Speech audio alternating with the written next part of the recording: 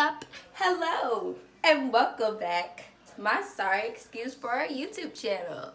So in this video, I'm just going to be showing you how to dye your hair, your bundles, your weave, whatever you dyeing, girl, with just developer and dye, because I was in the store and I forgot to buy bleach.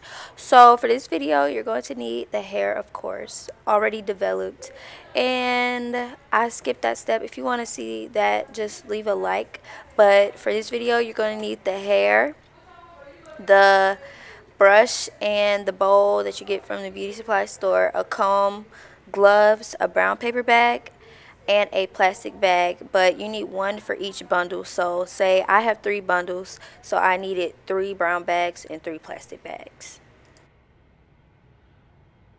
So the first thing I did was take all the developed hair and rinse it off with hot water, and bundle by bundle. Then at the end, I took them all together and I gave it like a cold rinse. I don't know, yeah.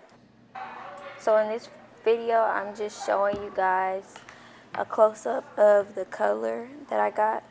This was a really dark color and I just made it a little bit lighter. Got a few streaks in there.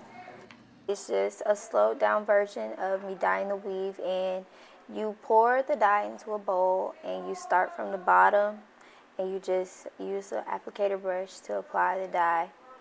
Strand by strand, inch by inch, just get it in there really good, really nice.